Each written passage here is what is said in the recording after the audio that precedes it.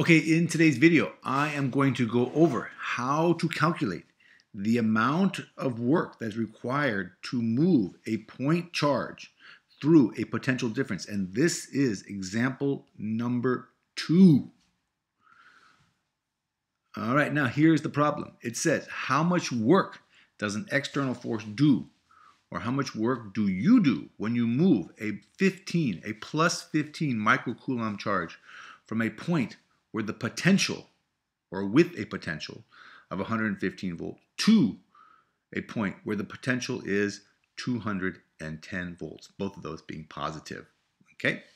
Now, this is the way this works. If you're taking AP Physics and this equation is on your AP Physics equation sheet. Now, even if you're not taking AP Physics, this is the equation. It says that the change in potential energy is equal to the amount of charge times the potential difference through which that charge is moved. This delta V is the change in potential.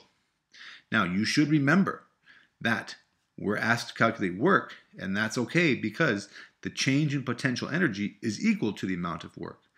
All right? When you change the potential energy between two charges, you do work. When you do work on charges, you change their potential energy.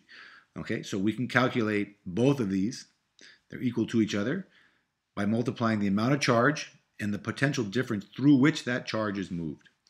All right, so it's pretty straightforward. Now, the only thing here is we're not given the change in potential, right? I mean, we are given that it's moved from a point with plus 115 to a point where it's plus 210, but we're not given the change in potential. Now, when you calculate the change in potential, you have to remember that it's the final potential minus the initial. You must do that because when we calculate changes in potential energy, potential difference, we have to make sure we use all of our signs. Now, in this case, they're all positive, so that's pretty straightforward. But in the previous video and in some problems, you're going to have negatives, and you need to use those negative signs. Okay? So, it's the change in potential, the potential energy is equal to the amount of charge, so we put plus 15, okay, 15 microcoulombs. Now, microcoulombs is 10 to the minus 6. We have to have coulombs. We can't put microcoulombs. So we change that. 10 to the minus 6 is same thing as micro. And we're going to multiply that times the potential difference. And we said it's the final minus the initial. Final first and then the initial. Well, the final, it says right here, from a place with a potential of 115, so that's the initial, to a place where the potential is plus 210, so that's the final. So you got to remember to get your signs, because if you do it this way, you'll get positive. If you switch them, you'll get negative. Use the signs. Be aware of the signs. So it's this times, this is the potential difference, 210 minus 115, which means it's minus 15 times 10 to the minus 6 times 95 volts, positive, and therefore we get that the potential difference, the amount of work we do is 1.43 times 10 to the minus 3 joules. Okay, now that's pretty straightforward. But let's just see, what does that mean? Because we could have negative work and we could have positive work. In this case, the answer is positive. This is positive 1.43 times 10 to the minus 3. Well, when we're working with positive charges, or the analogy when you're working with gravitational potential energy, when do you do positive work? What does positive work mean? Well, with gravitational potential energy and with point charges, positive work, positive changes in potential energy means that you're moving something to a place that it does not want to be. Right? When you have an object on Earth and you raise it up, it doesn't want to be up off the Earth's surface. And you know that because when you let go of it, it moves back to Earth. So when you raise something up, you do positive work. You change. It's a positive change in potential energy. When you bring something back down to Earth in your hand, you lower it back down to Earth, you're doing negative work. Well, how does that work with charges? Well, let me just show you this.